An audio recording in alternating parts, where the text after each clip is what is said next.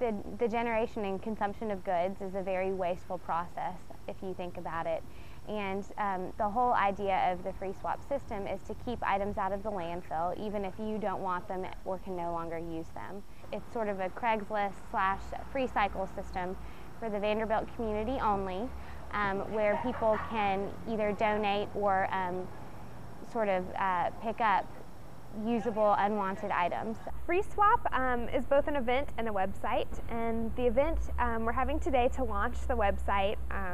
We have seen a lot of electronics and appliances come through. Microwaves and TVs and CD players have come and gone, which has been fantastic. A lot of other kinds of media like books, CDs have gone quickly, a lot of DVDs, and then random things. We have a miscellaneous table. There's several umbrellas that have been very popular, that kind of thing. We did get a lot of traffic from people who were just passing by, and the event kind of caught their eye, and they said, "Oh, are you having a yard sale?" We said, "It's better than a yard sale, everything's free." It's www.vanderbilt.edu/sustainvu/VandyFreeSwap.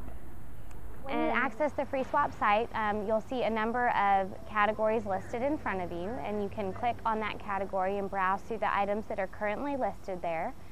There's also an option to post an item. We want people to both post things that they're looking to get rid of, as well as people to go looking for things that they might need. Well, FreeSwap has a couple ways of being environmentally friendly. First of all, the items that people are bringing to contribute to the FreeSwap are not ending up in a landfill, so you have that part. And it's twofold also, because the people that are claiming the objects are not having to go buy those objects new, so you don't have the raw materials going into making the product.